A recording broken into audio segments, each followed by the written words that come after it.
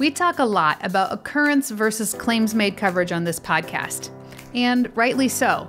It's the number one question that we get from doctors, and it can take a while to really understand the differences. But today, we're going to dive into a specific nuance of this discussion, and that is, what is the difference between occurrence and prepaid tail? Let's unpack this topic together. Stay tuned.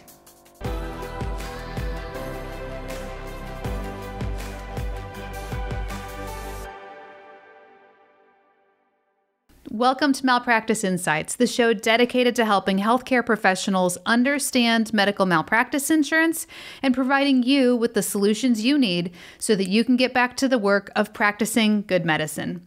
My name is Jennifer Wiggins, CEO of Aegis Malpractice Solutions, and I'm so glad you've joined us today. All right, let's jump in. There are two types of policies that you can buy for medical malpractice: claims made and occurrence. The difference between these policy types is how the coverage is triggered. And the way you can remember this is in the name of the policy itself. If you have an occurrence policy, your malpractice coverage is triggered based on when the incident actually occurred. If you have a claims-made policy, your malpractice coverage is triggered based on when the claim is made against you. Occurrence coverage is the most flexible policy type available. It's also a little more expensive. With this type of insurance, you only need to carry the policy while you're actively practicing because, as you'll remember, the coverage triggers based on when the incident occurred. So as long as you had an occurrence policy in place at the time that you treated the patient, then you'll have coverage for that event, even if a claim isn't filed for several years. When you're done working, you simply cancel the policy and walk away. There is no need for tail insurance with occurrence coverage. Now let's flip the script and look at the other type of insurance. Claims-made insurance is triggered based on when the claim is made against you. So you must carry the insurance while you are actively practicing, in case a claim is filed during that time. But once you cancel that policy, then you must secure tail insurance. Tail insurance covers a healthcare provider from their cancellation date into the future for any claims that may still be made against them for the patients that they treated during the years when they were covered under the claims-made policy.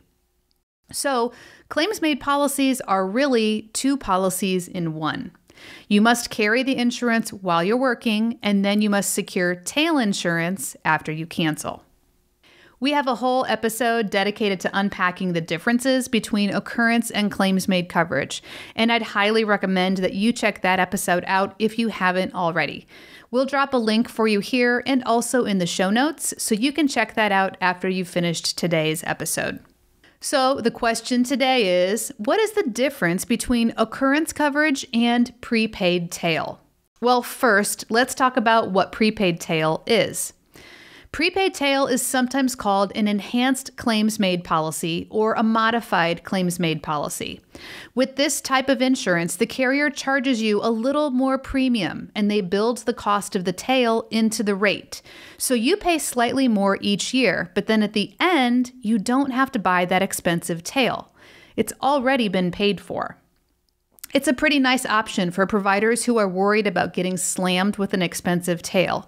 You basically pay it off along the way, and then you are free and clear at the end. Prepaid tail policies are typically offered by malpractice insurance carriers who don't have occurrence coverage. It's their way of offering a similar product without having quite as much risk. And that's exactly what the difference is in these two types of coverage. The difference between an occurrence policy and prepaid tail is the total amount of insurance available to the policyholder. If you watched or listened to our full episode on occurrence versus claims made, you heard me give the analogy of the books and the rubber band as it relates to the total amount of coverage that a provider acquires along the way. So let's recap. Let's say you buy an occurrence policy. Each year that you renew your occurrence policy, you are stacking up books on a bookshelf. So this is your policy for 2023, 2024, 2025, 2026, and so on. And each one of those policies has its own separate policy limit. Let's say you're carrying the standard 1 million, 3 million limit. In that case, you would have 1 million, 3 million for this year, 1 million, 3 million for the next year, and 1 million, 3 million for the next year, and down the line. Then if you ever have a claim made against you, you'll simply access the book based on the incident occurrence date. So let's say you have a claim for a patient that you treated on July 1st, 2024. You'll simply take the 2024 book off the shelf, open it up, pay the claim, and then close the book and put it back on your bookshelf. What's unique about this policy type is that these limits remain independent of one another. So you'll still have your full 1 million, 3 million policy limits for any patients you treated in the year 2023, 2025, 2026, and so on. But if you had a payout for the claim in the year 2024, let's say it was a $200,000 loss, then the limits for that policy period would go down to $1 million, $2.8 million. You'll still have a $1 million per claim limit, but your aggregate has been reduced. So any paid claims or losses are only taken out of the policy year in which the incident occurred. An occurrence policy has very robust coverage. Those limits stack up year over year, and you can access them down the road as needed. Even if down the road you end up switching carriers, or if you move to a claims-made policy, those occurrence policies will stay active and in force with the carrier that you purchased them from. Okay, now let's look at the other type of insurance, which is claims-made. When you buy a claims-made policy with prepaid tail, your limits work exactly the same way they do on a traditional policy. And to help you remember how this coverage works, think of a pegboard and a rubber band. So we're going to drop our peg in the pegboard on the first day of coverage. And this is called your retroactive date or your inception date. We'll take our rubber band and wrap it around the peg and stretch it out for our first year of coverage. And let's say we get a 1 million, 3 million policy limit again. This means you have 1 million, 3 million worth of coverage for any patients that you've treated from January 1st, 2023 to January 1st, 2024, assuming that the claim is made against you in that time period.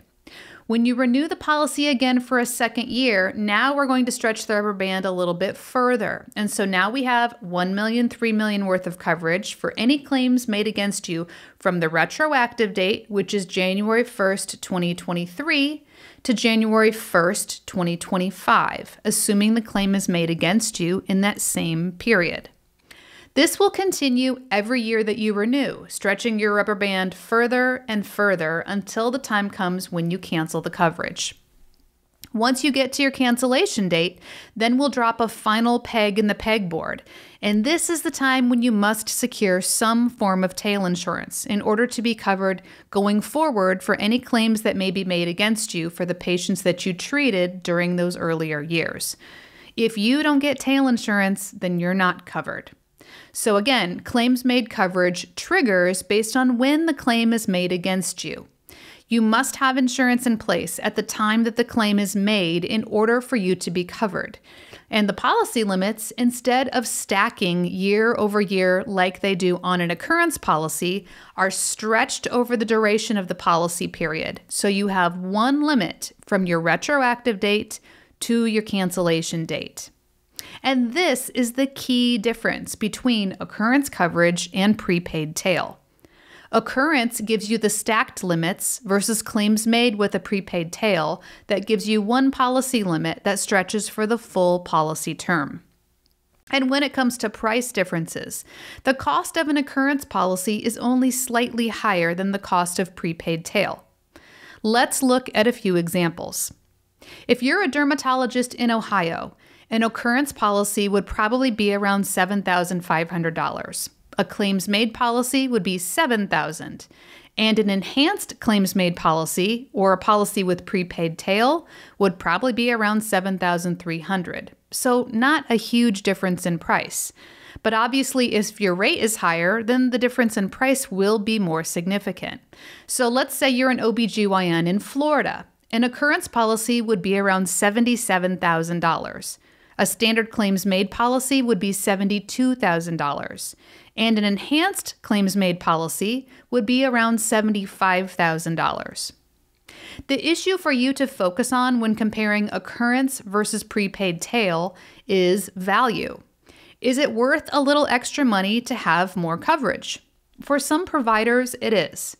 For other providers, the most important part of a prepaid tail is just the peace of mind, not having to worry about paying for an expensive tail at the end of their policy term. And for them, it's less about the total amount of coverage, it's about convenience. There isn't a right or wrong answer here. It's just a matter of being educated so that you can make the choice that's right for you. If you have any questions on this topic, or you want to make sure that you're covered appropriately, click the link in the description box below where you can connect with us via phone, email, or chat today. And if you're listening, please visit us online at aegismalpractice.com. That's AEGIS malpractice.com. And of course, if you haven't done so already, don't forget to give us a like and a follow. And I'd really appreciate your feedback if you could please leave me a review. Your support really does help us to reach more people, and we're so grateful for your clicks and your kind words. This is Jennifer Wiggins. Thanks for joining us.